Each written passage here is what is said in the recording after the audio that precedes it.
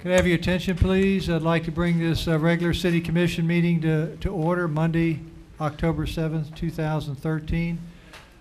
Would everyone rise for the invocation and stay standing for the pledge? And what I'd like to ask you to do is a moment of silence. One of our employees passed away this past weekend, Mr. Ronnie Watson, 18 years plus in public services. He will be missed as a friend and a colleague. So would you please bow your heads in a silent prayer, please.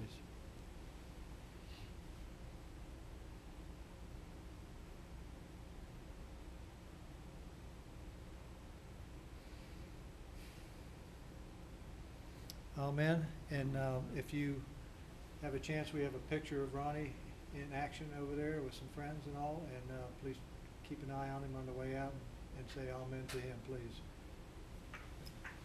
I pledge allegiance to the flag of the United States of America and to the republic for which it stands, one nation under God, indivisible, with liberty and justice for all.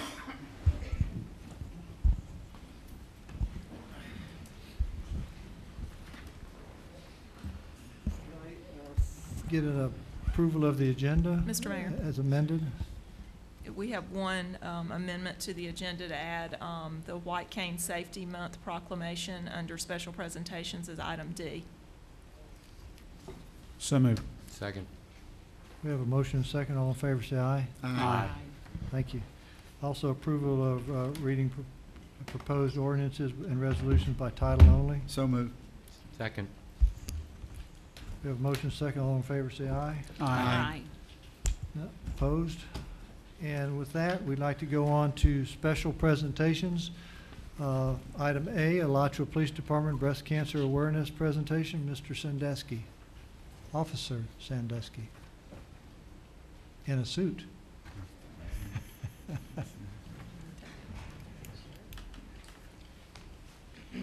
Good evening. Detective Sandusky, the Alachua Police Department. Good evening, Mayor, City Commissioners, Madam City City Manager, Madam City Attorney. As most of you probably know, the City of Alachua is celebrating breast cancer awareness during the month of October, as is evident by all the decorations and a lot of people wearing pink. Breast cancer affects hundreds of thousands of women each year. With those numbers, the chances are high that someone in this room has been affected by breast cancer at some point in their lives, whether it be themselves, a family member, or a close friend. According to the American Cancer Society, the chance that breast cancer will be the cause of a woman's death stands at 3%, a vast improvement from past years. This improvement is said to be a result of early detection, improved treatments, and increased awareness. We at the Alachua Police Department have committed to do our part to increase awareness of this cancer which affects so many of our families and friends. In addition to wearing the pink bracelets on our wrists and the pink pins on our uniforms, we decided to make our support for the cause known throughout the city and the county alike. At this time, I would like to direct your attention to the front of City Hall for the unveiling of our largest token of support. So at this point, I'm going to have everybody stand up and walk outside to the front of City Hall. Okay. Anybody would like to go out there with us, please join us. And everybody is welcome to come out.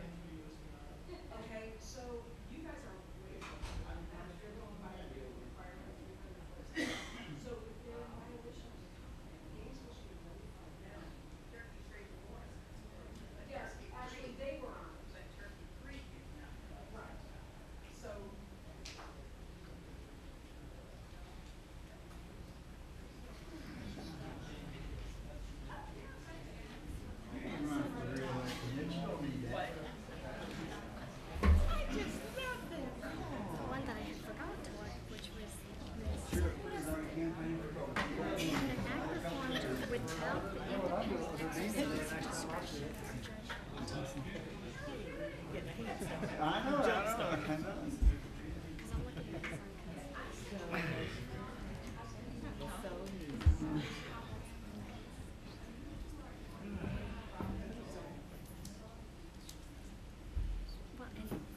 act performed without Jesse must be finished because he didn't come back in, so.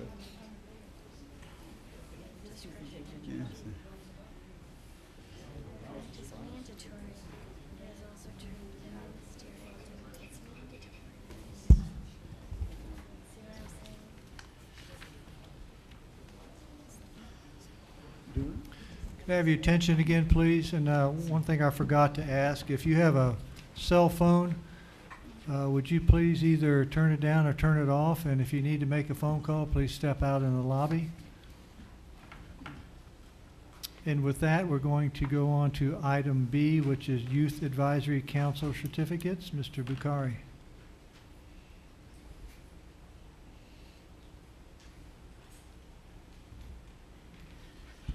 Adam Bakari, Mr. Mayor, Commissioners, Manager, Attorney.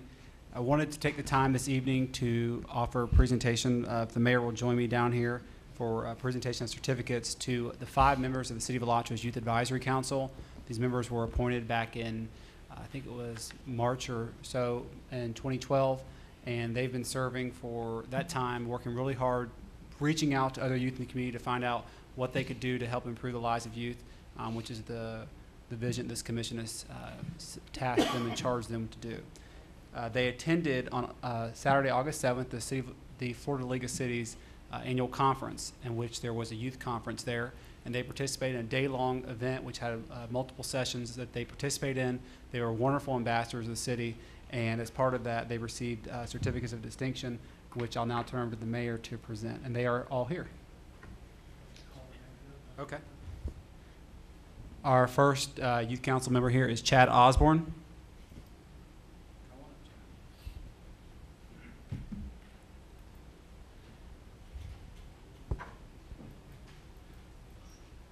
Andrew Monday.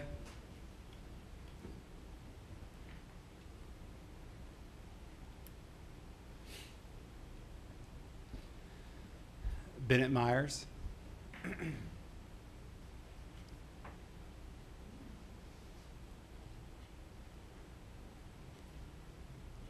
Holly New.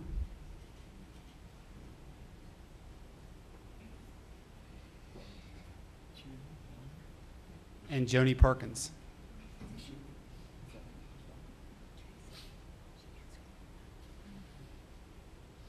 And Mr. Mayor, I did tell them if you were okay with it, they may say if you might want to say a few words, but they speak a lot at their meetings, so I don't know if they're up for it. Well, I watched them in action down at the Florida League of Cities in Orlando, and they did a great job in representing the city of Alachua. And they weren't so shy down there, but would any of you like to say anything on your behalf? Well, I will tell you also, I appreciate these kids stepping up and representing the city at Santa Fe High School. They've held some forums already where they had people, the kids come in the auditorium and discuss issues. And they equated themselves very, very well, and I really appreciate that. The involvement will carry on throughout their life, and hopefully that someday they'll be leaders at a higher level. So I really do appreciate that. And this is one last request. Are you sure you don't want to say anything? Go ahead, come on. I just wanted to say thank you for the opportunity. It's been a really eye-opening experience. And for everyone that's put in a lot of effort, Adam and Ben and Charmaine, I just wanted to say thank you from all of us, and that it's been really awesome, and it's made my junior and senior year really unique. So thank you.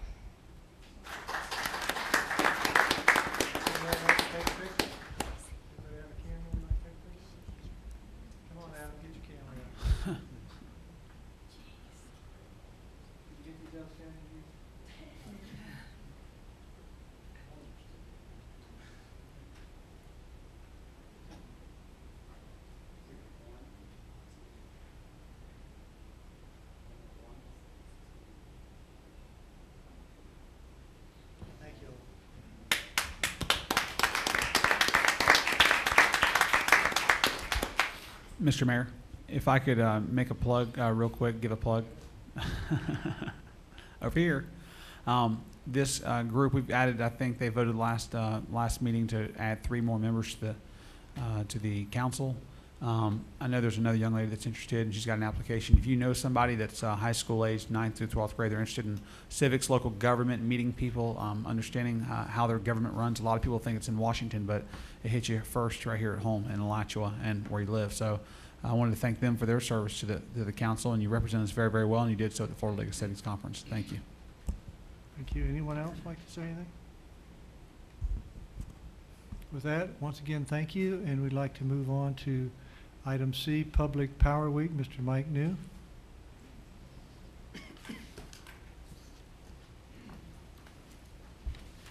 Mr. New. Good evening, Mr. Mayor, members of the City Commission, Madam City Manager, Madam City Attorney. My name is Mike New from Public Services Department. And tonight I am presenting to you what turns out to be just about one of my favorite presentations every year. It is a chance to recognize our very dedicated electric department staff and do a short presentation, very short I promise, to the City Commission about what the value that our electric system brings to the City of Alachua, and to share about Public Power Week and the public recognition that goes along with that. This is the 27th annual Public Power Week, and it is celebrated by more than 2,000 public power communities across the nation. The Public Power Week is put together by the American Public Power Association, which is a service organization for community-owned and state-owned electric utilities. The Public Power Week is just one of many ways that APPA promotes public power awareness and the dedicated individuals that serve in public power across the nation. The City of Alachua is one of 34 utilities in the state of Florida that are municipally owned. We're one of the smaller ones. They range in size from the City of Jacksonville, which is an extremely large, I think the 3rd largest municipally owned public power agency in the nation, to as small as Clewiston or Mount Dora or Bluntstown, which have less than 1,000 customers, and range in location from Key West all the way to Bluntstown. Collectively, FMEA, or public power agencies in the state of Florida, are the state's 3rd largest power source of electricity around the state. So we play a very vital role across the state. Within the City of Alachua, our electric system consists of staff and infrastructure necessary to provide power to more than 4,300 customers. We have a dedicated staff of 9 full-time professionals committed to ensuring that our electric system infrastructure serves our residents most cost-effectively. These heroes, and I don't use that term lightly, they really are heroes. It is work that is 24/7. They're always on call. Someone's always on call. They always come in during the worst types of conditions, and there's never they're can-do. There's never a moment where they said we can't do this, or they know the steps to take to make sure that our folks have reliable power and that they get the power restored as quickly as possible in the very rare event that there is a power outage within Alachua. Just a couple highlights, and I'm going to go through a brief presentation, so maybe I'll try to run through that real quickly and touch on some of the other highlights, and then I'd like to introduce you to our staff and read a proclamation, or have the mayor read a proclamation. So this presentation you've seen before, so I will not go through every line item of it. This year's theme for public power is the Home Power Advantage. There are some statistics that indicate where we are within the state of Florida, number of customers we have, and some of our financials. It's interesting to note that over the last 10 years, we've had about a 3.5% growth rate, both in customers and in sales, although that's flattened out over the last 3 years. There's brief history.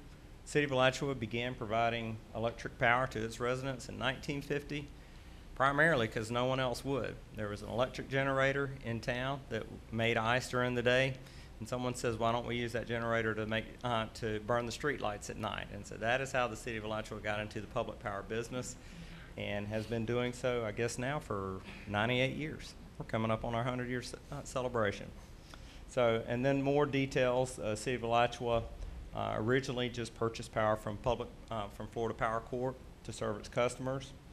Went on to buy entitlements or portions of 2 nuclear power plants within the state of Florida, and built their own substation and major feeders, and now are planning to upgrade their substation. Here's a little bit about the infrastructure that we own. Again, I mentioned that we own a substation. We have 1 substation with 2 power transformers. We purchased the 3rd power transformer for the expansion of that substation. Be a large multi-million-dollar project. Some more photos. We distribute power from that substation to our residents through 3 major feeders and miles of primary overhead electric service and underground circuits. We have, as I mentioned previously, we have a direct staff of 9, but they're also supported by folks from meter readers, warehouse attendants, and administration staff. That includes me.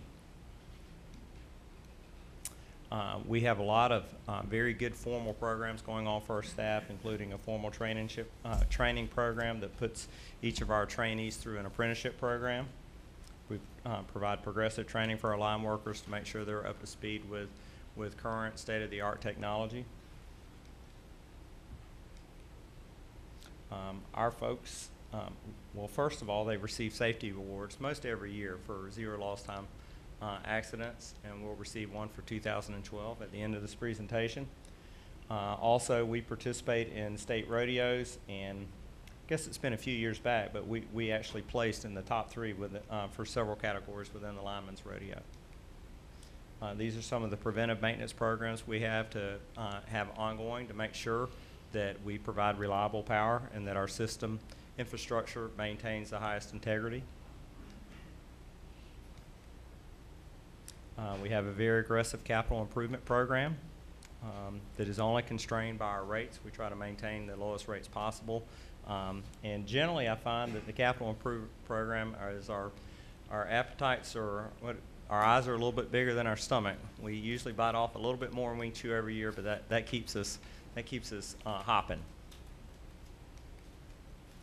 We have all the state-of-the-art equipment, most thankfully to the City Commission that's willing to fund those enterprises. That equipment is very expensive, but we have state-of-the-art equipment to maintain our electric system. There's a visual image of our service territory. City of Alachua is depicted in the shade of green, covers about 22 square miles. And just one interesting bullet is that there is no customer choice. Every property owner their property is designated a service territory, and in the City of Alachua there are 4 of us. It's City of Alachua, Duke Energy, Clay Electric Cooperative, and Gainesville Regional Utilities. And currently we are the lowest cost service provider within our city limits. Even lower than Clay, who's recently raised their rates. These are some growth trends that just show that we've experienced 3.5% growth over the last 10 years. This is how our revenues are apportioned. You can see that 35% of our electric sales are related to residential sales, and a little over 60% are related to non-residential commercial industrial sales. This is a pie chart showing how our expenses are. It's interesting to note there that 67% of our expenses are associated with wholesale power. It's just a straight pass-through of the power that we purchased either from Gainesville Regional Utilities primarily or through our 2 entitlements for nuclear power plants. And one thing that you can see about that, the second highest line item is our transfer to general fund. When you're trying to affect ways to reduce cost, and the 78% of your costs are kind of fixed, it's really hard to adjust personnel cost, operating cost, or capital outlay and significantly affect cost. I mean, really, it comes down to negotiating good wholesale power contracts if you want to provide affordable rates for your residents. We have a general fund transfer that averages 10 to 13% of our electric system revenues. This year, it's a little over $1.6 million, which equates to 18% of the total general fund revenue. So the electric system plays a significant role in the funding for our general fund activities. Some details about bulk power purchase. Prior to 1987, we purchased from Progress Energy. Since 1987, we've been in a long continuing contract with Gainesville Regional Utilities that currently runs at least through 2015, takes us through 2016 to get out of it if we elect to do so. There's some details about the nuclear power plant at Crystal River. That plant has been placed offline as a schedule for decommissioning. The City of Alachua's last power from that facility will be December of 2013. So we're about 2 months, 3 months from the end of our power receipts from Crystal River.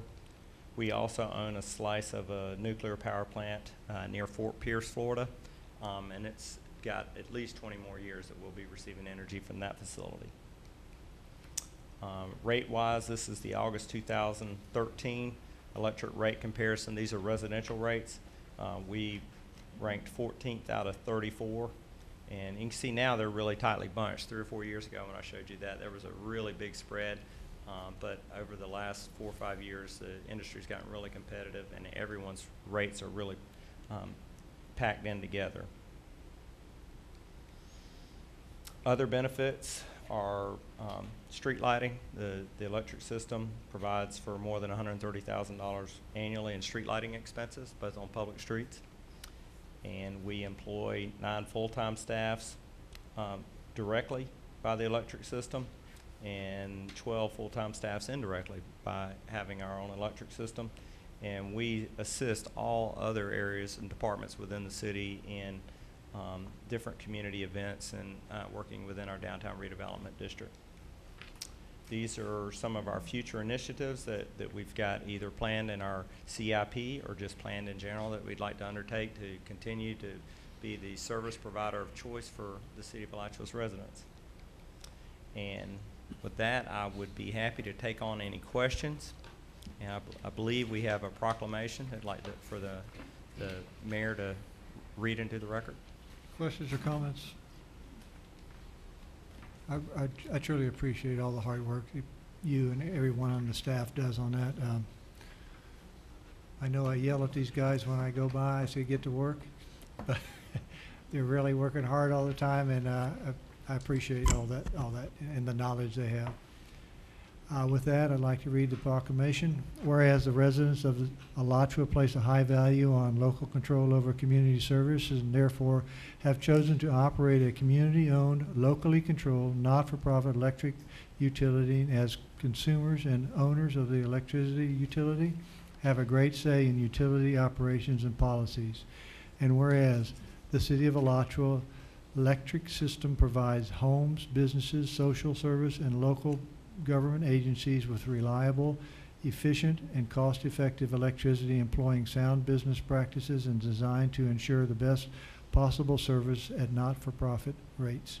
And whereas the City of Alachua electric system is a valuable community asset that contributes substantially to the well-being of local residents through the energy efficiency, customer service, environmental protection, economic development, and safety awareness. And whereas the City of Alachua electric system is a dependable and trustworthy utility whose local governance provides many consumer protections and continues to making our community a better place in which to live and work, as well as helping protect the global environment.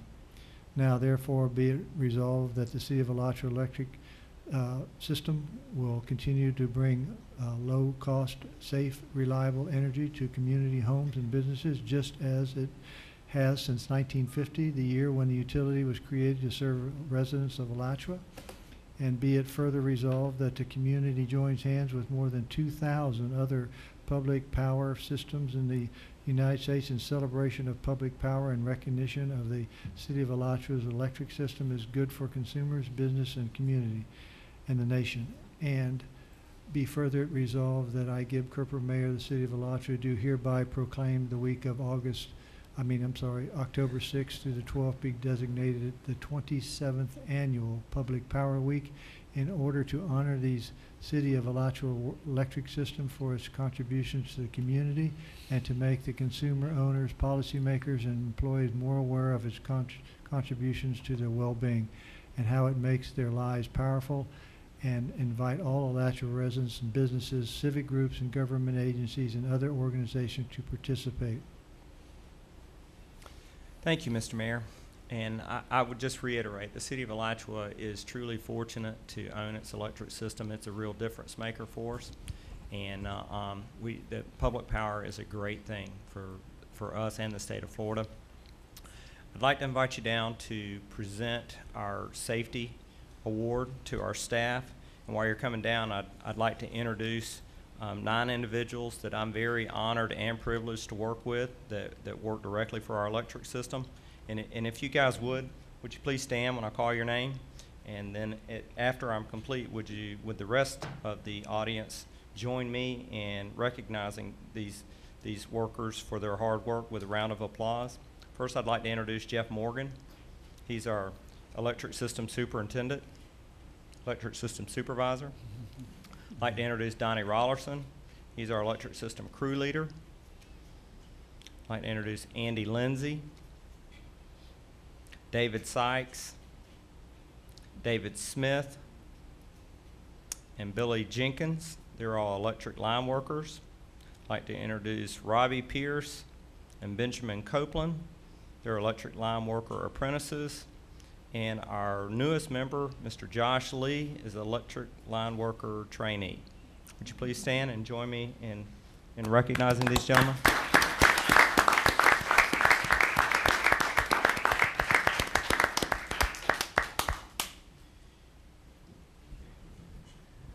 And with that, from the Florida Municipal Electric Association 2012 Safety Award, Category A, perfect record. Thank you very much, guys. I really do appreciate it. And would anyone, how did I know that? You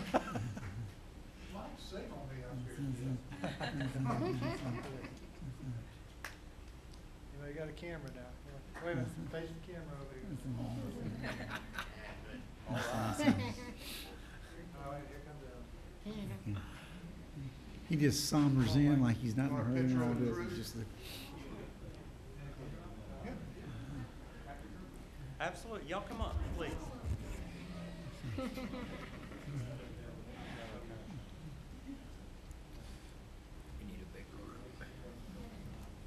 Mr. Mayor, while they're coming up, we do need to recognize that Mr. New brags on his people, but he also plays a significant leadership role with the Florida Municipal Electric Association. He's an officer and one of the leaders in the state, so we really appreciate Mike's efforts.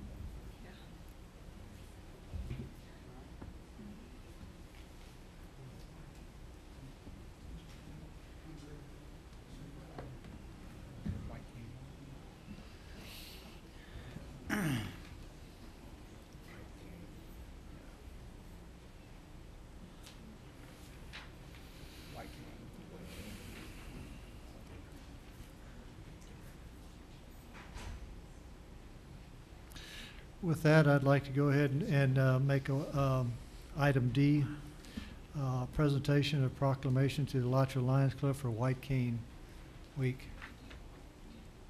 Mr. Mayor, this Adam Bukhari, City of Alachua. Mr. Mayor, Commissioners, Manager, Attorney. This is a presentation by the Commission. It's a proclamation to be read by the Mayor proclaiming October 2013 as White Cane Safety Awareness Month in the City of Alachua. As you know, the Alachua Lions Club has been sponsoring the White Cane Walk for a couple years now, and it's been sponsored by the Alachua County Council for the Blind for nearly a decade. And once again, the walk is taking place this Saturday. It begins at 9 a.m. at the old former City Hall property and ends at the current Lions Club property. It's a 2-hour event, and residents are encouraged to attend and participate. It really is a great experience to kind of learn what a blind or visually impaired individual goes through on a daily basis when trying to traverse our landscapes here, even on the sidewalk. So we encourage people to attend that. And with that, Mr. Mayor, staff requests that you read the proclamation into the record. Yes. Whereas the Alachua Lions Club is a service club that empowers volunteers to serve their community, including the challenge to prevent blindness and improve eye health and eye care. And whereas the use of guide dog or white cane is universally recognized as a mobility aid for the blind. And whereas State of Florida Statute 316.1301, also known as white cane law, requires the vehicles to stop when an individual guided by a dog or carrying a white cane is in crossing the public street or highway. And whereas October each year has been nationally designated as White Cane Safety Month. And whereas it is the desire of the members of the Alachua Lions Club to make the public aware that the white cane law and the necessity of its observance to assure the safety of individuals who are blind or visually impaired on Alachua public streets. Therefore, now I, Gib Kerper, by the authority vested in me as mayor of the city of Alachua, do hereby proclaim October 2013 as White Cane Safety Month in the city of Alachua and invite all of our citizens to join me in assuring safety of individuals who are blind or visually impaired. And with that, I'd like to also, Mr. Hardacre and I are part of the Alachua Lions Club. Is anyone else a Lion member in the audience? I would certainly, oh, and Chief, I'm sorry. Yes, you are. He keeps us straight at the meetings.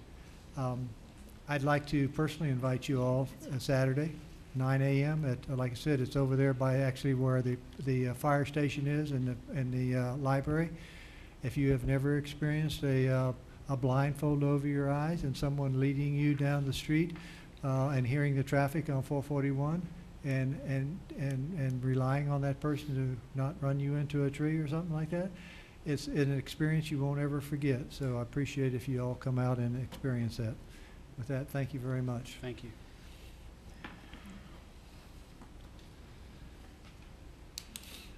With that, I'd like to go ahead and go to our comments from citizens on subject of choice. If you don't get a chance this time, we do have an opportunity at the end of the meeting. And so let's open that up for citizens' comments.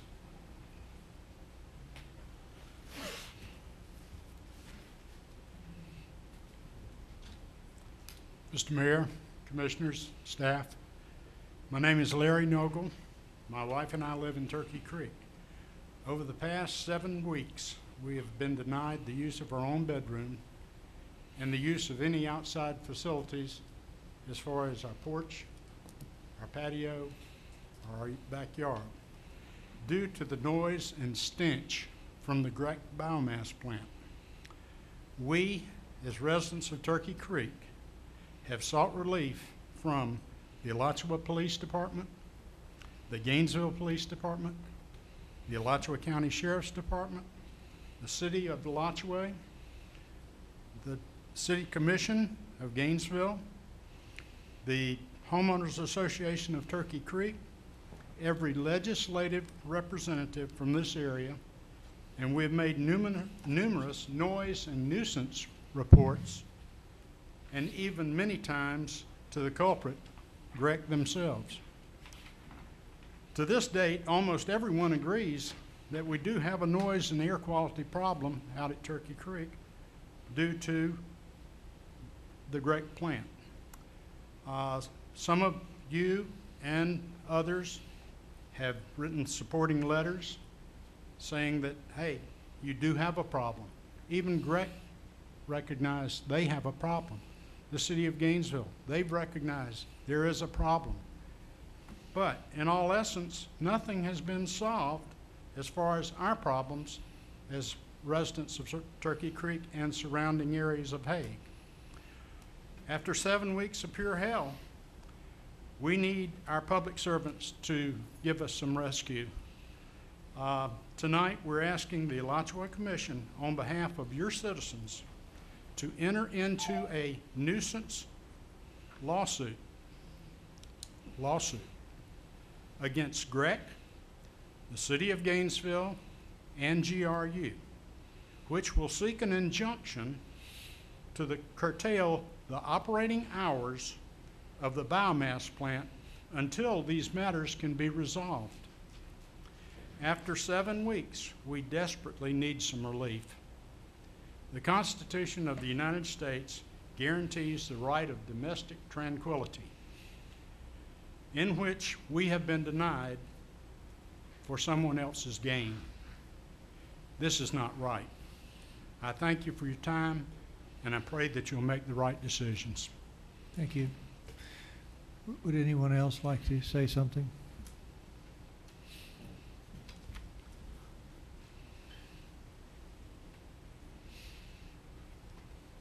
Hello, Commissioners. My name is Janice Youngblood. I moved to Turkey Creek in 2009 when I retired from education in Broward County. A good friend who was also a retired educator from Broward told me to move to God's country. I settled in Turkey Creek after looking at many homes in Gainesville. I love my neighbors, my neighborhood, and the city of Alachua. But I'm now revisiting my decision to live in an area that has a biomass plant so close by. No one has mentioned wildlife. I have a retention pond behind my house, and I love looking at the deer, the blue heron, the snowy egret, the hawks, and even the bald eagles that have showed up. I've not seen the heron or the deer in the last few weeks. I've also found that I've got deformed butterflies hatching out of their cocoons. Have no clue if that's part of what I'm witnessing. I was delighted to know that when I moved that I could also turn my air conditioner off in October because I couldn't do that in Broward. Now I wonder if the noise and the particles that will be in the air will make it possible for me to do that this year. In the last 2 weeks, I have had to add an extra pill to try to decrease my high blood pressure. I also have sleep apnea, so I have a CPAP machine. Even with the white noise from the CPAP machine, I still can hear the biomass noise at night. I'm hoping and praying that the Commission does something on this account. Thank you. Thank you. Would anyone else like to comment? Good evening. Janie Hendricks from Turkey Creek. Mr. Mayor, Commissioners, Madam City Manager, Madam City Attorney.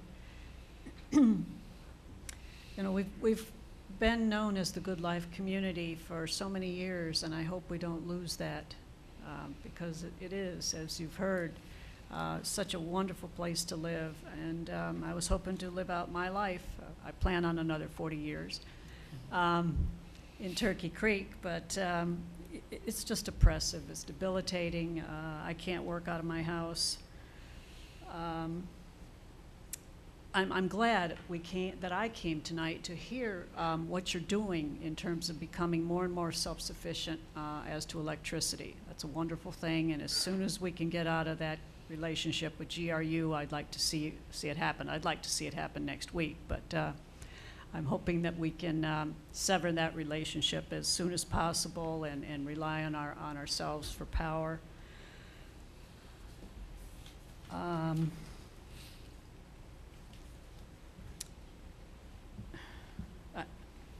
I hope that you really will take some steps beyond a letter. Some pressure really has to be levied against the city of Gainesville. Because you've heard it before, property values, quality of life. It isn't just noise, it's particulates in the air. There's been such a rush over the last number of years to build biomass plants nationwide, and now the science is coming in, and the experiences have shown that this biomasses were just a bad idea.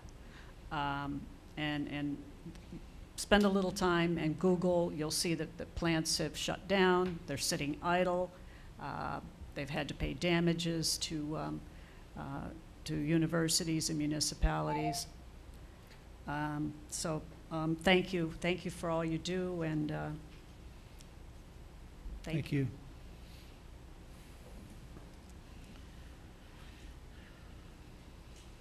Good evening. My name is Frank Nasca. I'm also a resident of Turkey Creek and a retired mechanical contractor. I've been working, I believe, with Ben and giving him some information. I prepared a handout, and what this is a synopsis of about 500 pages of a permit that GREC prepared for their permit to build this plant. And you can see right from the very beginning, Turkey Creek and Alachua has been very, very discreetly eliminated. You don't exist. Well, you're 7 miles north. And when you start reading this permit, and they've gone to a great extent, and having, you know, it's funny, they came to my house. I'm the pesky complainer to the city of Gainesville's police department. They came out, and a nice patrolman came out, and he came up with lower readings than they had on a bare piece of land. Of course, it depends on what type of instrument you're using. Having been in the environmental testing and involved with a company called Air Consulting Engineers for about 30 years now as one of their backers, I can make this data come out any way I want. This is probably the most true data that I gave you today off their thing that was done by ECT before anything ever happened. But when you look at the plant and you start reading through here, you'll notice this thing. You would think you're in the middle of the woods someplace. The only thing that abuts this power plant are 2 warehouses, some radio towers, a boat storage rental, a shed sales thing, and a car wash. Now, we all know that's not true.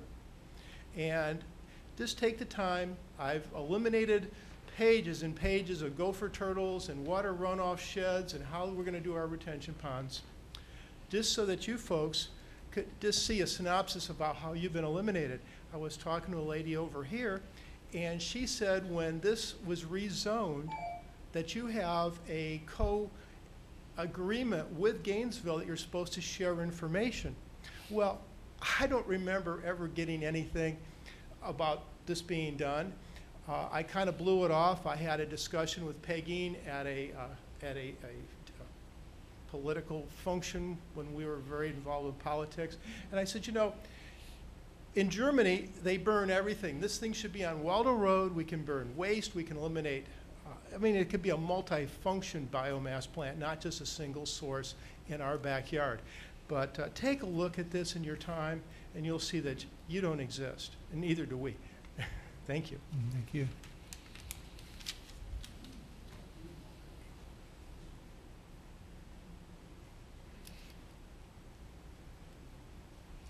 Good evening, Mr. Mayor, Commissioners, staff. I just want to reiterate, I live in Turkey Creek. Can you state your name for the record? Russ Paisano, I'm sorry. I live in a 4-unit condo, 2 units away from Larry, who I blame for putting me there because he encouraged me to come out and move in there. And if we had our choice today, we'd be gone because I don't think there's going to be any resolution to this, unfortunately. But I feel like I've aged 10 years in the past few weeks because I can't get a good night's sleep when that thing is running. We have asked time and again for GREC to give even the city of Gainesville, and I think the City Commission of Gainesville has asked too, a schedule of when that thing is going to run so we could provide our own police or whatever out there to test it from our perspective. But we had recently put in the highest quality acoustical windows you could put in there, and that doesn't help. We just developed a nice, beautiful patio. My daughter lives next door to us. We were going to live there the rest of our lives. She's going to help take care of us. We got a beautiful patio back there, and we can't even enjoy it in the evenings now or during the day when GREC is running. I know enough about aviation to know that's what it sounds like, a jet that's just stuck in the sand trap and you can't get out. When it's really bad, that's what it sounds like. And I don't think that there is an easy resolution to this. I certainly am. It's way over my head, but I appreciate y'all listening to our objections. I noticed that apparently Turkey Creek with 1,064 residents, we apparently constitute about 1/3 of the total Alachua utility base. And hopefully that will add some strength to whatever y'all can do to help us. I don't know. Thank you, though. Thank you. Good evening. My name's Tamara Robbins. What a previous speaker was referring to is the intergovernmental coordination element in our comp plan. City of Gainesville has it. Every municipality, including Alachua County, has it in their comprehensive plan. I served on the committee for months. It was the Alachua County Coordination Element Committee. So in that portion of our comp plan and everyone else's, it states that all developments we are to notify, and Gainesville's comp plan specifically says the city of Alachua, and all other municipalities within the county, including Alachua County. Ours states that we are to notify High Springs, City of Gainesville, and all other municipalities, including Alachua County, of all developments. So I also don't believe we are doing that as well. So had the City of Gainesville done that, I requested a copy of their mail-out notification sheet that they sent out in compliance with this element of their comprehensive plan. And not only was the City of Alachua not on it, Turkey Creek Homeowners Association was not on it. However, Staghorn, which is located in the City of Alachua and further down 441, was on it. So I believe it's pretty clear that the City of Gainesville is in violation of their comp plan. We were not legally notified of this development. Therefore, we were not given the opportunity to have input into the public hearings. The City Commission, I'd like to think, would have taken this opportunity very seriously and hired a consultant to analyze the adverse impacts of having something of that sort of development that close to our borders. That's the whole point of this element of the comp plan, is to have a comprehensive coordination with development so that we don't adversely impact our neighbors. And Mayor, I think you served on that committee. I don't know if it was you or Mayor Calderwood, but it was extensive process that we went through to try to avoid this exact situation. So I'd like to ask that this commission direct your city attorney to send the City of Gainesville a letter notifying them they are in violation of the comp plan by having approved this development without notifying the City of Alachua nor the adjacent homeowners per legal requirements, and put them on notice that they are in violation of a comp plan. There are developments throughout this state that when the courts rule they are in violation of a comp plan, they have to tear it down. So there's a big condominium that was developed down in Miami that had that happen. There was a development in Tampa where that happened. When the courts ruled they were in violation of their comp plan, sorry, tear it down. So the comp plan has teeth. That's why we have it. It's the law. They violated it. And I'd suggest that we also do not continue to violate it by not notifying our neighbors of our developments as well, such as the Dollar General there in Hague. And one final thing I'd like to ask if you could clear up for me tonight was the site plan in the Oaks of Hague where the laurel oaks were removed, and on the site plan it said laurel oaks shall remain. And if you could please clear that up for me, I'd appreciate it. Thank you for your time. Thank you. Anyone like to else? Come on.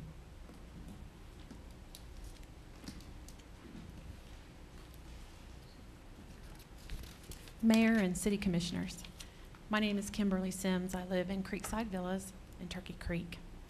Last week I sent the Alachua City Commission, the Gainesville City Commission, GPD, links to sound recordings I'd taken behind my home on both Monday, September 30th and Thursday, October 3rd.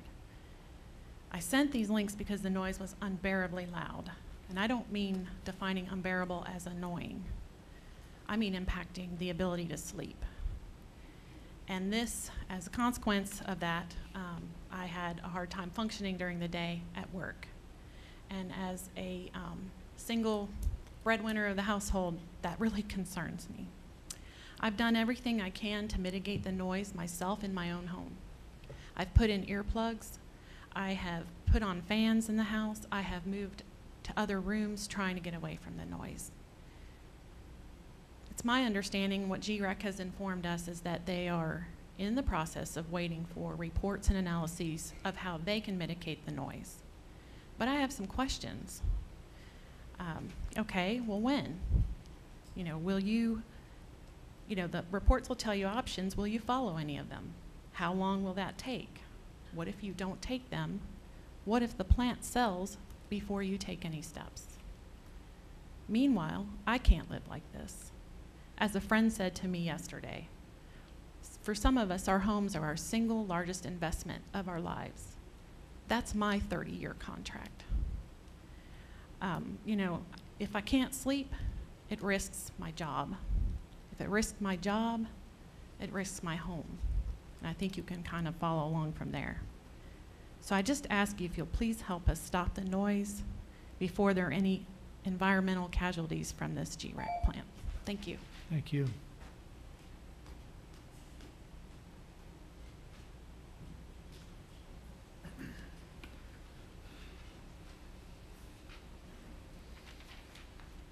Good evening, Commissioner, Mayor. My name is Lynn Koyas. I'm a 36-year resident of the Oaks of Hague since 1977. I am one of the casualties of this lovely biomass. As you can hear in my throat, I've just recently been diagnosed with bronchitis, and for the first time in my life, I'm on an inhaler because the massive amount of haze from the particulates that is cloaking my neighborhood. Not only was there a reclaimed water line put down 441 that ran to the defunct Turkey Creek Golf Course, you guys permitted the surveyors, Casohune and Walpole, to put a brand new water line right through a historic neighborhood with protected lands on an expired permit, 2 years for endangered species, but nobody brought a new permit to value. Now you have provided water to the Dollar General site and the proposed public site. You demolished a 1910 home and a barn that was a commissary during the war. These were both on a historic structure survey conducted by the county in 2000. Lovely site manager for Castle Rock came out, has a site plan, and sat there and decimated trees the other day. We sat there and filmed it. It is on a video. Not only has there been a video of the water line that was provided to this site, but now there's a video of the desecration of these trees. This site plan clearly says there's over 6 laurel oaks that were to remain. There was a redbud to remain. There was a red cedar to remain. There was a plum tree to remain, yet they clear-cutted the entire lot, took out every tree all the way to Mrs. Kelly's side fence and to the back fence of Mr. Kelly. I keep being told, oh, no city funds. Really? $246,000 was spent to Casohune and Walpole as the surveyors for the biomass pipeline. Now they're the developers of the Dollar General. This is a travesty. You should have never allowed this. This is criminal. And we don't even have a fire hydrant. We have come to you for 3 decades for a fire hydrant. Mrs. Willis, God rest her soul, at 91 years old, 2 years ago, had a kitchen fire and put it out at 91 years old. I don't know if I, at 91, would have the wherewithal to do that. Well, we just lost her this past April at 93. She never left this planet seeing a fire hydrant in our neighborhood. After you pay city taxes and these exorbitant electric rates and you keep seeing these bonuses going on and these 6.1% increases in the salaries, and you just knocked up the dental from 1,000 to 1,500. We have to give them sight. We have to give them life insurance policies, yet they can't conduct. We have this Linnell Stewart, our code enforcement officer, on site, on the video. Why didn't she tag those trees? Why didn't she put a ribbon around them? Why didn't somebody do something? This is absurd. I've been here for 15 years coming to you all, and it's the same people I keep seeing, and nothing gets changed. I keep being told there's ordinance protecting champion trees. Nothing has changed, yet you keep funding money to certain people. Thank you. Thank you. Anyone else like to say something?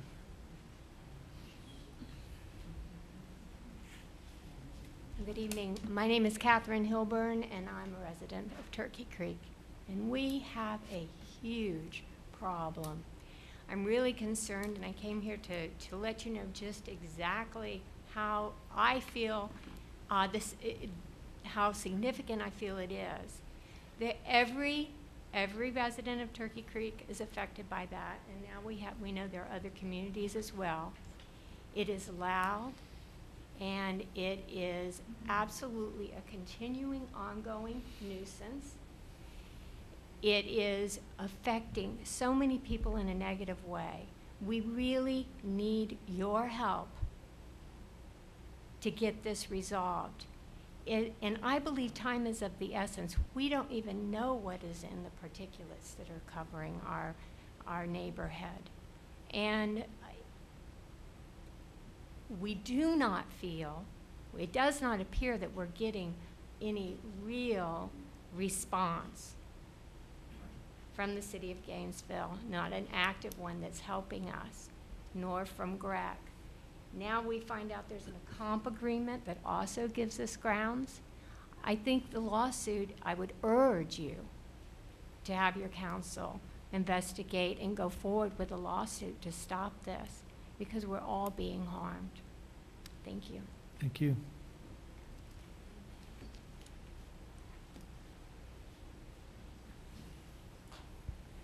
Good evening. My name is Carol Thomas. I'm a citizen in the city of Alachua. I sometimes wonder what that citizenship is worth. This evening, earlier, I sat in the chamber when there was a discussion about the property values being going down because, well, what it was a discussion on sex shops and the placement of sex shops at the gateway, I guess, down here, and concern about the effects of sex shops in neighborhoods and communities on property values. And I sit here and I listen to the citizens of Turkey Creek and Hague about what's happening to them and what is going to happen to their property values. I mean, property values and their sanity and their health. And I think that I'm urging you to file that nuisance lawsuit demanding an injunction for the operation of that plant down there. Thank you. Thank you. Anyone else?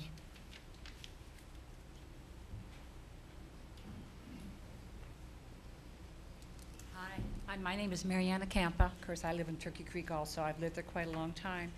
I'm here to say that who is our protectors if it isn't the city of Alachua? We live in the city of Alachua. We look to you to be our protectors. Who else is there to protect us? Who else is there to protect the citizens of Alachua? Thank you. Anyone else?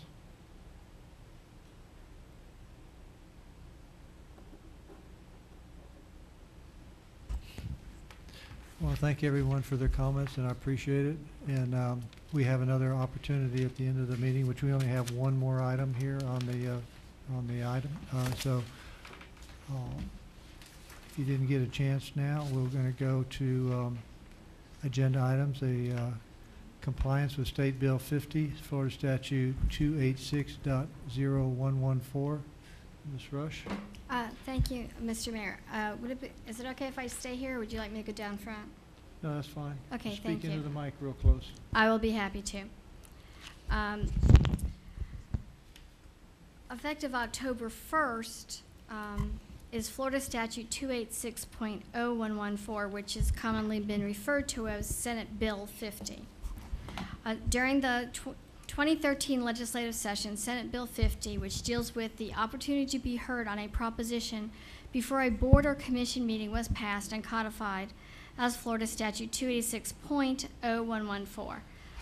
It was subsequently signed into law and became effective October 1st, 2013. The City of Alachua already has in place Commissioner's Rules of Procedure, which allows citizens 3 minutes to comment on the subject of choice at 2 separate times during a commission meeting. However, the new law contains some additional requirements and applies to all city board meetings along with commission meetings. The new law did not define a proposition. It was not defined anywhere in Chapter 286. I couldn't find that it was defined in the definitions in the front of the Florida statutes. So I went and looked it up in Black's Law Dictionary, which is a reference book that is used for looking up legal terms. In Black's Law Dictionary, when you look up motion, it refers you to parliamentary law and defines it as a proposal made in a meeting in a form suitable for its consideration and action that the meeting or the organization for which the meeting is acting take a certain action or view. I put in the backup there the definitions of proposition and motion that I found in Black's Law Dictionary. There are a lot of different communities that did not have rules of procedure. The City of Alachua already had rules of procedure. So what I went back and did in order to make sure that the city complied with this rule, as I went to page 6, and that's under Rule 9, which talks about what the presiding officer is supposed to do. And we simply add it as follows, because then there's a laundry list starting at A, B, C, D. When you go to the next page, 7, E, F, and we put in a new J to specifically comply with the requirements of the rule. And to insert at paragraph G that it would be the presiding officer's responsibility to make sure that the public is given a reasonable opportunity to be heard on a proposition before the City Commission as provided for under Florida Statute 286.0114. Each individual shall be allotted 3 minutes to address the Commission in the manner described in Rule 21E, unless otherwise provided for by law or regulation. If groups or factions of a group wish to have their opinion on a proposition be expressed to the Commission by a representative, a paper containing the names of the individuals, groups, or factions, the name of the representative, and the proposition they wish the representative to address shall be provided to the Deputy City Clerk representative prior to the beginning of the meeting. When the proposition is opened up for public comment, the representative shall advise the Commission of the names of the groups or factions whose opinions are being expressed by the representative. The representative shall be allotted 15 minutes for presentation unless otherwise provided for by law or regulation. The City of Alachua does not require an individual to provide advance notification orally or in writing in order to express a desire to address a proposition before the City Commission, including but not limited to voicing their support, opposition, or neutrality on a proposition. Nothing in this paragraph shall preclude the City Commission from maintaining orderly conduct and proper decorum in a public meeting.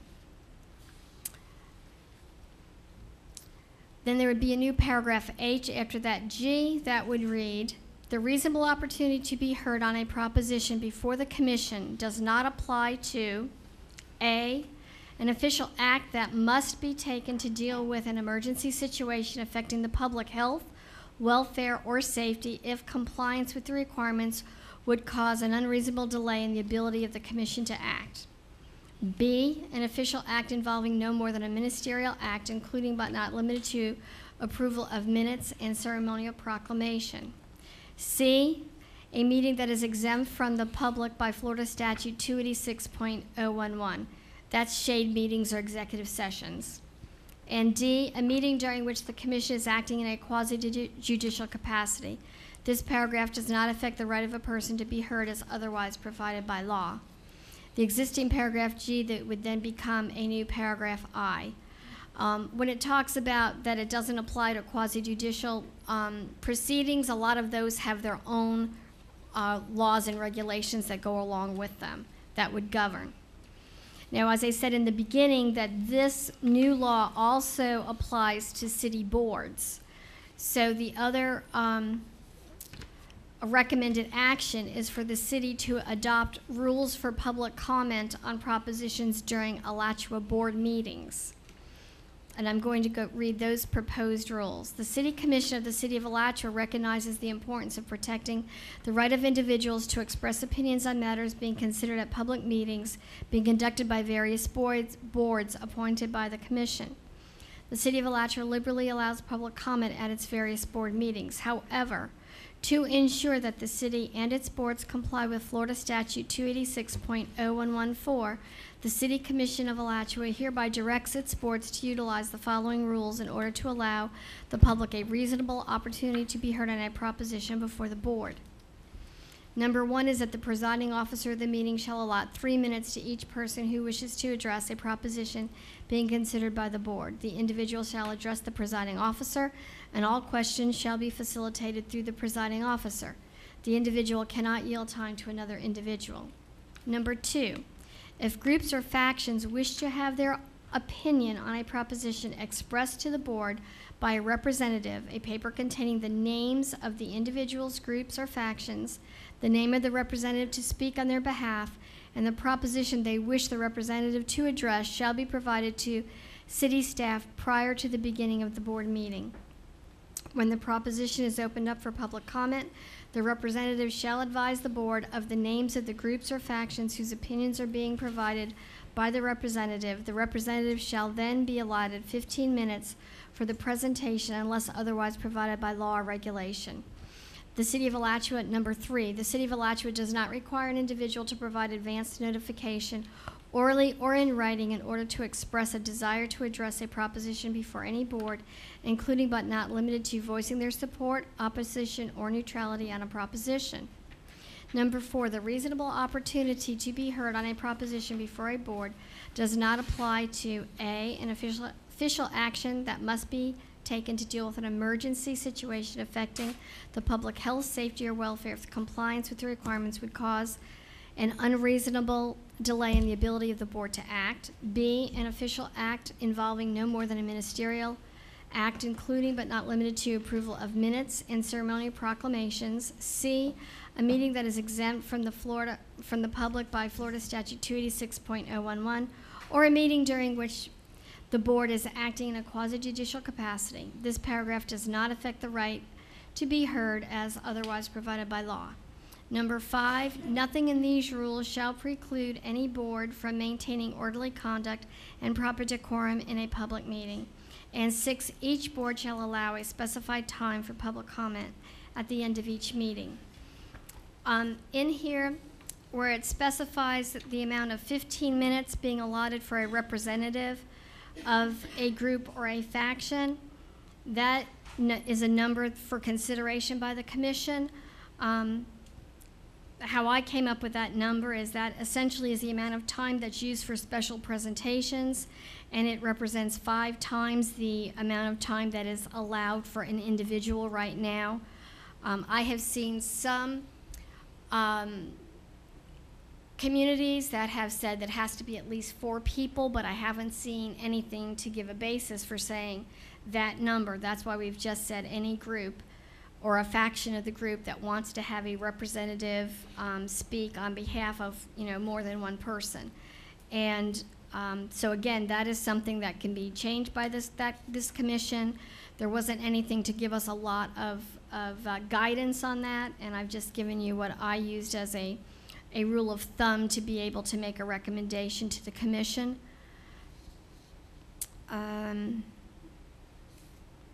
The recommended action is to amend the Commissioner's Rules of Procedure to reflect the changes set forth below and in the attached rules, and adopt the rules for public comment for the City of Alachua board meetings to be used at all of the city's public board meetings in order to comply with Senate Bill 50, which is now Florida Statute 286.0114.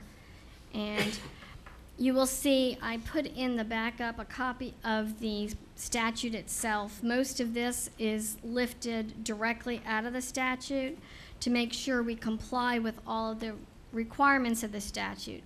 I included in here saying that we don't include advance notification orally or in writing because the statute says you've got to provide how procedures and forms for individuals to inform the board that they wish to be heard. Here, all you have to do is approach the podium. But just so we made sure that we addressed it, it's put in here because that's a requirement of the statute itself. The statute also says you have to designate a specific time for public comment.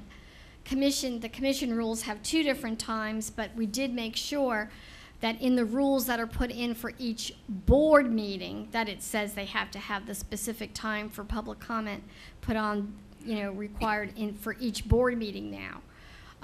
As I say, we're trying to make sure that we comply with everything for the commission, but we have another set of rules here for comments on propositions to make sure that they are used at all board meetings also, not just at commission meetings.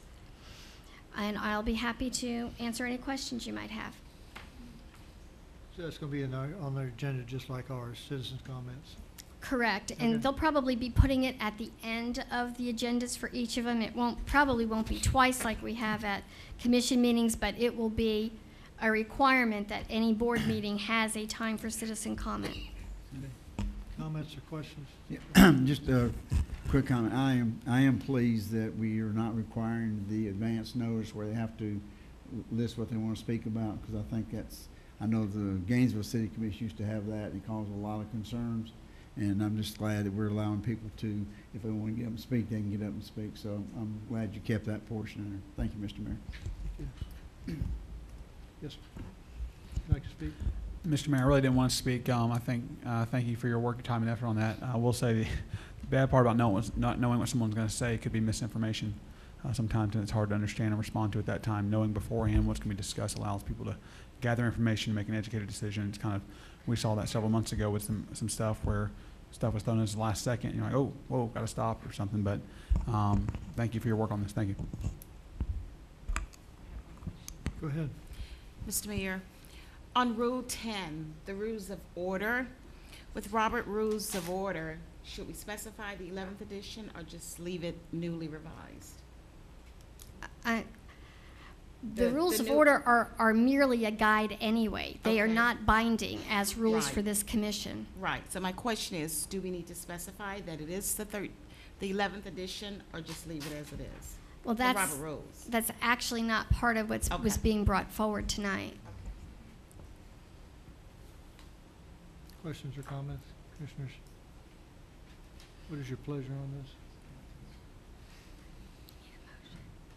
this? Mr. Mayor?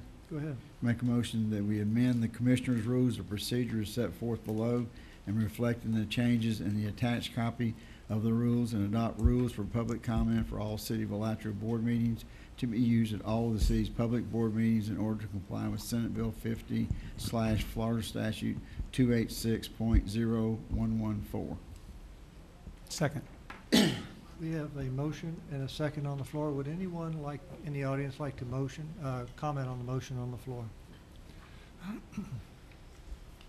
Thank you, Mr. Mayor. Make sure that was the correct statute number on that. I think it might have been 144 instead of 114. No, Was it correct? It's 286.0114. Okay. I'm happy to see this here. I do have a concern about the beginning of the commission agenda, and it's specifically Rule 21 in your Rules and Procedures, Order of Business of the Meeting. It's paren C and parens approval of the regular and consent agendas. My feeling is, in order to comply with this law, that the commission needs to change the language in its Rules and Procedures to state as follows. Prior to the vote on the motion to adopt the agenda, the presiding officer shall inquire if any commissioner wishes any other items to be withdrawn from the consent agenda. If any matter is withdrawn by any member of the commission or public, the presiding officer shall place the item at an appropriate place on the agenda for the current or a future meeting. At the current time, there is no opportunity for a member of the public to address a proposition that has been placed in the consent agenda. You put a motion on the floor to approve your agenda, you vote on it. You don't take citizen comments, and I put in a request to have 3 items removed from the consent agenda for discussion, and I don't see them isolated out this evening. So by doing the approval of the agenda in one fell swoop, you are denying the public the opportunity to address the propositions that are placed in the consent agenda. I also believe that by placing certain items in the consent agenda, you are violating your own purchasing policy, which states that any purchase in excess of $10,000 and up to $25,000, the purchasing director shall secure a minimum of 3 written quotations, which shall be presented to the City Commission sitting in regular session with a recommendation as to the suggested vendor. Currently, the items that are in excess of $10,000 are grouped into a consent agenda item.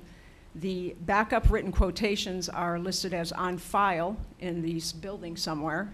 They are not presented to this commission. They are not presented on the agenda with the opportunity for the public to review the proposals and the written quotations. So I suggest you do 2 things.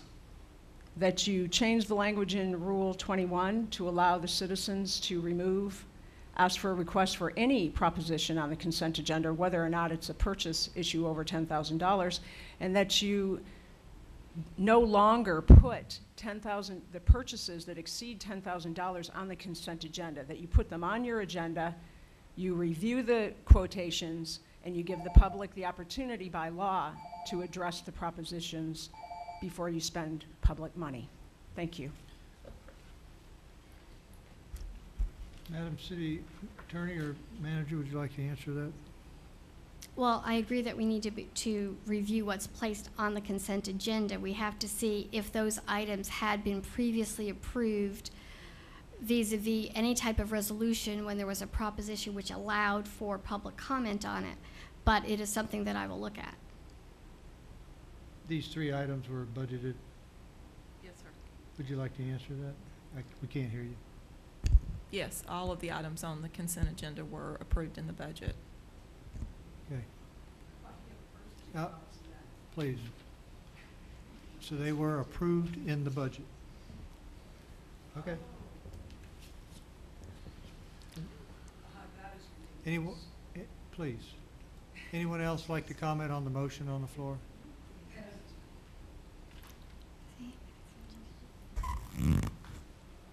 Seeing none, in roll call vote, Commissioner Bakari? Aye. Commissioner Hardacre? Aye. Commissioner Wilford, I'm sorry. Aye. Vice Mayor? Before I vote, one question. If we want to make changes to this in the future, then what's our procedure? We can always make changes on these rules. We just Okay. bring it back and make another change. That's not a problem. We wanted to make sure that we comply with this in a timely manner because this is the first commission meeting there has been since October 1st to make sure that all the meetings, there's going to be a downtown redevelopment board meeting, that every board is using these things and all of that. As I said, we have been looking into what can go on a consent agenda and looking to see what has happened previously, if what is being done is a ministerial act or not. Those are the things that we're looking at right now. Thank you, because I really would like us to go back and look at Rule 10 when we look at it again. I vote aye. And the chair votes aye. Thank you very much. With that, I'd like to go to the second comments from citizens on subject choice. If you did not have a chance at the beginning of the meeting and you'd like to do so now, please do.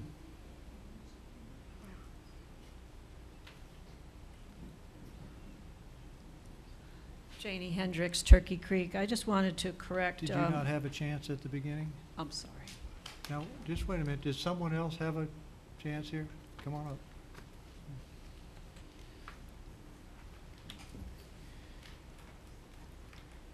Mr. Mayor and the Commissioners, thank you very much for the opportunity this evening. My name is Greg Williamson.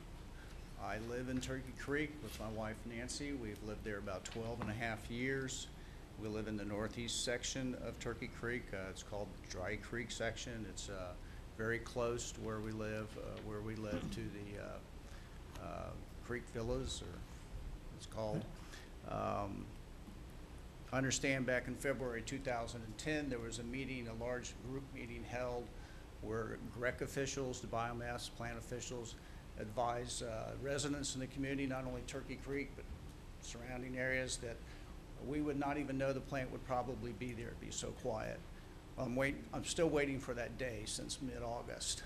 My wife and I have gone to the point where we're using earplugs to sleep at night. Oftentimes, we still hear while we're trying to go to sleep, we still hear the noise. We've had to turn up the TV volume in our room, not our bedroom, but the great room, in order to hear the volume better. This is with the windows shut down and the doors closed. There has been some slight improvement over the last couple of weeks, I will say. REC officials say that they're working, trying to get the noise quieter, but it seems like after a month and a half or longer that it would be much improved than it is now. I wasn't going to attend this meeting because I have been under the weather the last couple of days, but I'm lying there in bed before I come here, and I'm hearing the noise coming from my bedroom.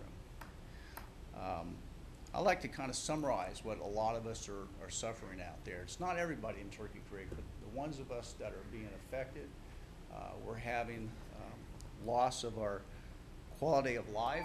We're having loss of our peace and tranquility. We're having loss of sleep. You've heard about health issues. I heard one individual talk about having to take blood pressure medicine more. Another person talked about having problems with breathing. My wife and I both have had headaches that we usually don't have, and stiffness in the back of our neck, and of course that leads to bickering with one another, those of you who are married. You know, we tried to open up the French doors the other morning through the back porch. The back of our house faces north, and so the biomass plant is less than a mile, I figure, to the northeast. So our bedroom and our back porch faces towards the direction of the plant. We can't even open our French doors or windows to enjoy the cooler temperature. So that means our air conditioner is going to run more during the cooler months ahead. So now we're going to suffer a financial impact, and I'm sure others are too. And on top of that, I'm sure that our property values are not going to be affected very well.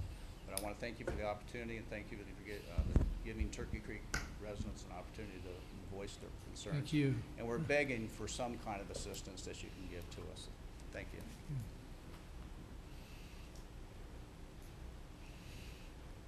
Good evening, Connie Canny. I'm a resident of Alachua. I was at the last meeting when a good number of people, some of them here tonight, came and spoke to the issues that you're listening to tonight.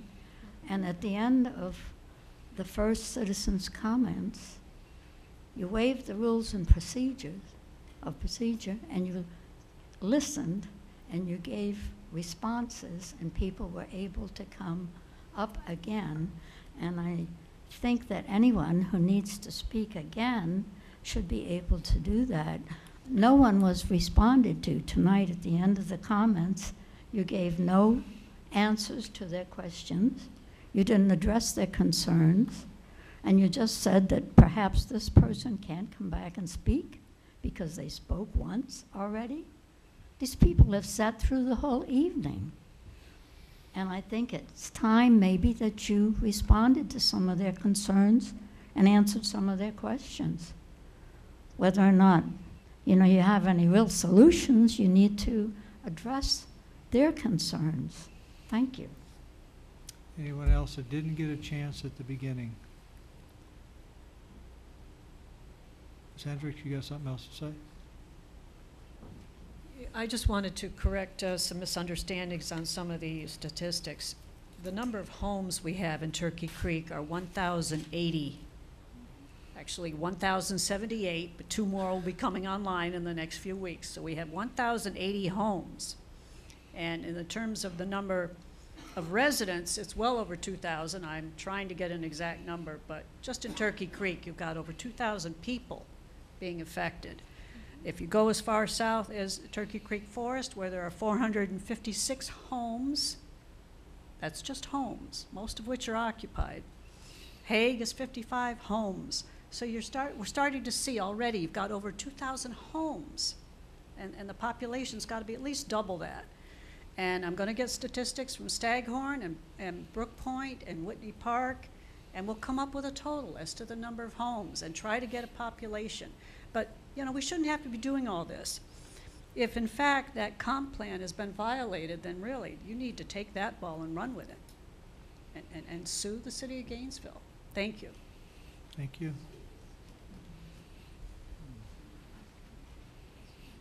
Hi, it's me again. I would just like to say I was going to the University of Florida football game, and I got grabbed by a couple of prominent realtors in the city of Gainesville, you know, who work this whole area, and they said, you know, Frank, you've got a big, expensive house out there in Turkey Creek. I hope, you know, we're going to have to disclose Johnson versus Davis. You might want to look it up. It's in real estate law. You have to disclose what is going on. I used to run an inspection business, and I used Johnson versus Davis. I've used the other different things to get a handle on people like Greg. I was talking to my broker out of New York, and he told me, he says, you know, the guy that runs Greg, this guy Gordon, has a reputation for suckering communities like Gainesville into a contract, and then when you start to confront him, you're going to find out what a kind of a neighbor is. You know, he's like a good neighbor, but it's not my problem. I got your money, I got you on a contract, but that comp plan, that seems like that's a real viable thing. And that kind of goes into that whole report that I gave you, that Turkey Creek doesn't exist, or a lot of these other things. And they've got their noise part pretty well covered, but it doesn't actually address it's a nuisance.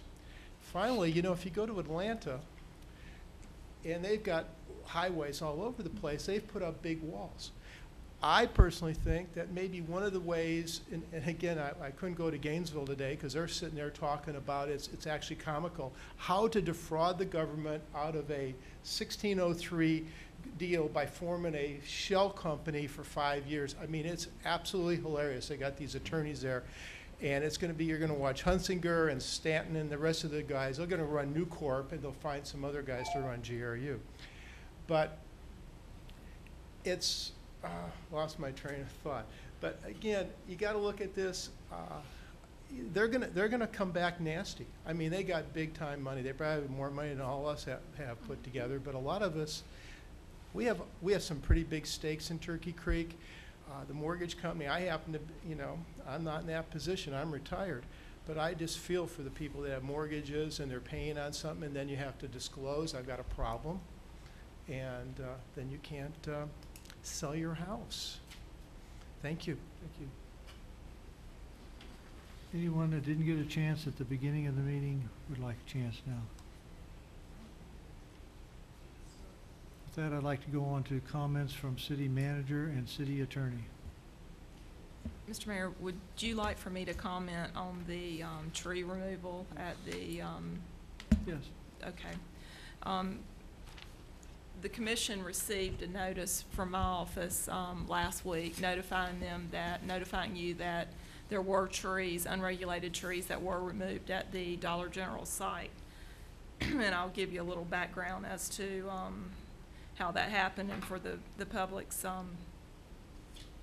also. We received some calls on September 25th that from complaints from citizens that there were trees that had been removed on the property. We did send our code enforcement officer out there, and she inspected the site and found no violations at that time. About 3 days later, we received additional comments from citizens that trees had been removed at the subject property. Code enforcement officer went out there at that time along with the planning staff and inspected the subject property and found that there were 9 trees that were listed on the site plan. They were all unregulated trees, but that they had been removed from the site. We immediately notified the applicant and provided them an email with what the remedy for the situation would be. And that was to revise their landscape plan and put the additional trees back on the plan. We received an email. They were very responsive, went out there immediately and did acknowledge that the trees had been removed. They submitted a modification to their site plan through their landscape architect, and it stated that the 9 unregulated trees were removed and had been identified to remain on the approved landscape plan. The trees were all unregulated trees, but they were proposed to be utilized towards the required landscaping in accordance with our LDRs. The 10 trees have been added to the plan to replace the 9 that were removed so that they will be in compliance with the LDRs. Our LDRs does state that an administrative approval of a minor structural, material, or dimensional modifications, including but not limited to the relocation or substitution of landscaping materials, architectural modifications, minor deviations in the size of a structure, or minor deviations of improvements may be granted by the LDR administrator or designee. Staff has reviewed the proposed modifications, and they would not affect the minimum required landscaping calculations, nor would the proposed modifications result in a reduction in the number of canopy or understory trees provided on the site plan. For the proposed modifications have been found to be consistent with the standards in our LDRs, and the proposed modifications were approved. So I just wanted to let you know that those trees were removed, that were identified on the site plan to remain. They have replaced those with 10 additional trees, and that has been approved. So I just wanted to let citizens that were concerned about that, and obviously we were concerned as soon as we received that and noticed that they were removed, but that Can I ask you to please give some courtesy, not talking so loud? so their site plan for their landscaping has been modified, and it will have 10 additional trees from what the Planning and Zoning Board originally approved. Was there any additional fees we charged them for this? There was an $800 fee for the modification to their site plan. Thank you. Anything else? No, sir. Okay. Madam City Attorney? No comments. Mr. Bakari? Thank you. One of our residents mentioned, responding to the folks here with their concerns to Greg this evening. And I think that's very important. I also understood that there was no reason, not in my opinion, to waive our rules, considering there was only one item on the agenda, therefore we'd be here quicker, and we are. But I want to address something else first. As far as the trees go, I got to go out there with the big site plan, look exactly where everything was, and it was a cluster of trees. If you're driving south 441, it's right on the left edge of the property. The video that was mentioned earlier, I watched that. That tree wasn't a champion or heritage oak or a champion tree at all, and in fact, that tree was a part of what was supposed to be removed from the site. It wasn't a total clear cut. If you drive by home tonight, you'll see there's trees still on that property. As far as proposed Publix, I'm wondering where that is. I haven't heard of that. The city employees got a 3% cost of living adjustment the first time in 4 years. Haven't had anything, and it's not 6%. I don't know where that came from. You know what? The developer of the property didn't take care of business. They're putting trees back there. I don't like it. I wish there was something more we could do, but at this point, we're doing what we need to do to fix it. They're putting 10 trees back on to try and fix that. Let's see. I want to cover some things before I get to the GREC issue. Okay, as far as the GREC deal, I spoke to a lot of the residents here from Turkey Creek and elsewhere. I find myself at a loss, and I know that what can we do? Well, we've written a letter, but we knew the letter wasn't going to do it, but that's a first step into speaking with state officials. I did make contact with Greg. I've sent an email out to some of you folks about what Greg said. Greg told me, Ms. Sims, I saw your videos and I heard them on YouTube, and I appreciate them. And what they told me was, as far as timing, 2 weeks, at least from my phone call, was to find out where exactly the sound was coming from. They know it's from their plant. They agree there's sound. But they're trying to find out exactly, is it coming from the stack, is it coming from somewhere else? And they hired somebody out of Virginia, I believe it was, maybe West Virginia, to come down and look exactly where that was. And then from that point forward, they would would not mind, because I requested, would they mind meeting with the general public in some type of forum or sit down to discuss it. They said they'd be willing to after that 2-week period, so they could come with information how they're going to mitigate the problems. Furthermore, they stated that mitigating the problem might take a month or two, not knowing exactly what's going to happen. I don't like it, and I wish that plant was shut down this second. But I defer to legal counsel on what our options are, and I've discussed it with our city attorney. I'll be talking with her tomorrow on what can we do. Here are the options. What options do we have? But I mean, I hear your concerns, and if I could go like this and flip the switch off by walking to the back of the room, I'd do it in 2 seconds. And I'm sorry that it hasn't happened sooner, and I wish it would. But we are making contact, and I plan on being in contact in light of an email that I got from Al today from Greg. I'll be in contact with DEP tomorrow to discuss that with them and see what they're actually talking about. So saw me email it. Thank you very much, and I'm sorry we can't do something sooner. Mr. Hardacre. Thank you, Mr. Mayor. I wish that I had an answer tonight about Greg also. I know that what small dealings that we had with them, they did show good faith, but they are a business. They're a business out to make money, so I'm not really sure where that good faith will go in the future. I've requested some information from our city manager on the city possibly doing some noise studies out there, and if need be, some other environmental studies that we would have as use in our city, and our citizens would have use of that information. I do appreciate every one of your comments. Again, I just don't know at this point what to do. They tell us that they're working on fixing some of these problems. One of the citizens mentioned putting a building around that turbine, if that would help. So we're really not sure. I know that each of us city commissioners have asked our city manager to be involved. We have sent out letters stating that we have that concern. I would also like to thank the citizens who caught the site plan deviations and taking down of those trees. Because of that, we were able to go back out there, and they have revised that. I think that the trees that they're putting back in out there are even better than what was taken down on that. I'm glad also that we did charge them the additional fees for those site plans that they had to do.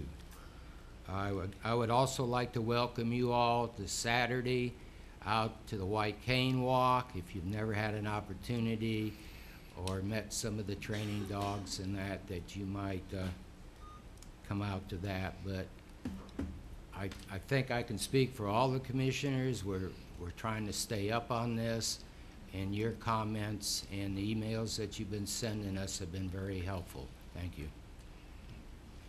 Mr. Wilford. Thank you, Mr. Mayor. First off, I happened to be coming back from the chamber luncheon a couple weeks, well, I guess it was, I was coming back from some meeting up here, and I actually went to the site and stopped by, and I saw the project director after. I had never met him, but he actually got the plans out and walked the property with me, and I did see the trees they had removed. One of the trees was about 26 inches around, and the rest of them were all small trees. So I did not see any large trees removed, other than one was fairly large, but the ones with the left there, and they had not cleared it yet. All the trees were still there, so they were all very small trees as far as the diameter of the trunk goes. So, but again, I was there, spoke with the guy. Of course, I can't speak for the commission, so I just said I can't speak for the commission. I said, but you need to address this thing immediately. Of course, I think my city manager Kane's staff had already been in touch with him anyhow. So it's not like that I was doing anything different, because they'd already responded to the city manager's direction. So, but I actually did observe those trees personally. I only saw one big one, what I consider to be big. The rest of them were all small trees. I was just lucky I drove by at that same time. I wouldn't have known that. The other thing, I have being totally transparent. Obviously, I'm a resident of Turkey Creek. I'm very concerned about a number of issues people brought up tonight, but I think an interesting thing was brought up tonight. I don't say that we need necessarily, I know, can we direct the attorney without a motion to look into the idea about the legal ramifications of the I think she's pretty well aware of that right now. But does she have directions to do that or not? I mean, it's because. Mr. Mayor, I'll be happy to direct that. If you want to look into taking legal action against Greg, if you want to look into trying to file a motion for an injunction, I suggest that you hire separate outside counsel to do that. It will take a substantial amount of time, effort, labor. You're going to have some documentation to be able to show that you have a substantial likelihood of prevailing on the merits. You're going to need evidence and affidavits of exactly every single thing that you are saying is backing up your need to get an injunction put in. There's a substantial likelihood that you're going to have to put up some type of a bond. So if that is action that this commission wishes to take, that is the means in which they need to move forward on doing it. Mr. Mayor, I wasn't asking that. I was asking her to look in a bit about the comp plan and see if they were, the rest of the stuff I understand. We could be held liable, and if we lost a suit and they got great attorneys, they just won a $50 million suit against the city of Gainesville, I'm not talking about going that far, but as an initial step for the benefit of all the city of Alachua, is that if we looked into, as far as the city of Gainesville and the comp plan issue, that doesn't cost us anything for you to look into that. So that's what I was referring to, Mr. Mayor. And I think that's a great idea. But in general, like I said, it's, Mr. Mayor, I do have to, I want to read something for the record because I've heard there's been some concerns, and I just want to make sure. I received comments about I'm representing the city commission because I've gone before the city of Gainesville, and I have not represented this commission at all. Sure. So I've written this letter to one of the directors of the homeowners association at Turkey Creek, and each time I've gone before the city commission, I've voiced my concerns that as a disclaimer, I do not represent the mayor, the city commissioners, as an individual or a whole, but I wrote this letter, and I'll read it real quick. It says, thank you. Okay, excuse me, I'm sorry. Thank you for providing updates regarding your GREC facility. I assure you that the well-being of the residents of Turkey Creek, as well as that of all the individuals and families who call Alachua home, will always be at the forefront of my decisions and actions as a city commissioner. However, regardless of the percentage of population of a particular area or subdivision in Alachua, I will continue making decisions based on legal, ethical, and moral considerations on behalf of all the Alachua's residents. And then I did mention about the letter we did last month, so I won't read that. As a reminder, and because of several individuals have asked me about the position of the Alachua City Commission regarding the GREC facility, I do not and cannot speak officially or unofficially on behalf of the mayor and or the other members of the Alachua City Commission away from a previously announced public forum. On the other hand, as a Turkey Creek resident, I will stand firmly with my neighbors in speaking out against GREC's lack of respect for our individual rights. Due to Florida's sunshine laws, I am confident you understand I must remain very careful and forever diligent when speaking in unison with my Turkey Creek neighbors, not to give the impression that I am representing the views of the mayor or other members of the city commission as I stand with all of you in our hour of tribulation. It's quite simply the legal, ethical, and moral thing to do. Thank you for your unparalleled passion and tireless efforts regarding real and potential environmental issues affecting all of us who live in close proximity to the biomass plant. I applaud you and the many people who are exercising their right of free speech and holding GREC accountable. So when I went before the city of Gainesville's commission twice, that's my free speech, and I have every right to do that. So thank you, Mr. Mayor. All right.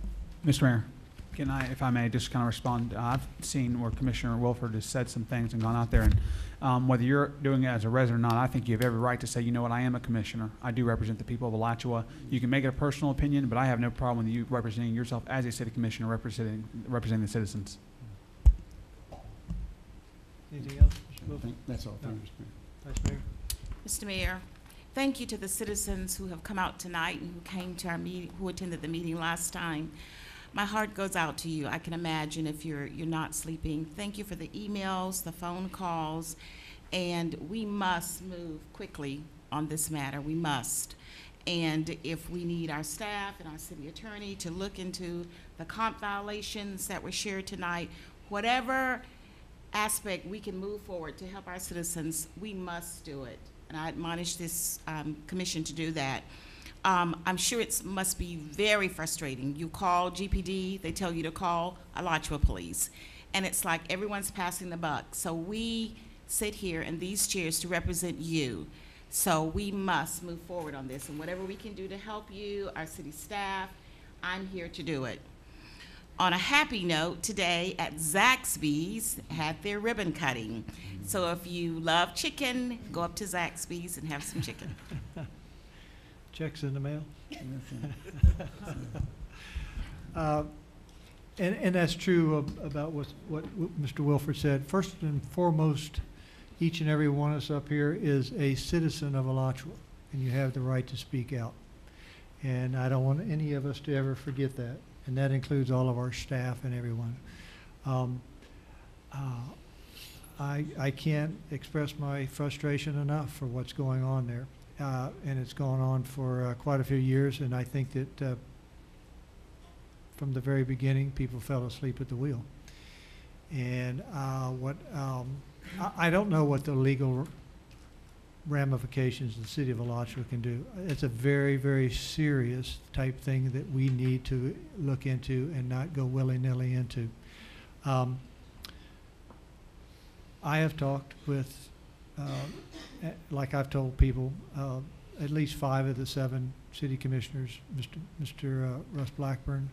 I've talked to the county commissioners, county attorney, and the county manager. They're as much concern as they can But the county, I think, is somewhat limited on their actions also of what they can do. I think the City Commission of Gainesville and GRU and GREC are really the people that need to take action.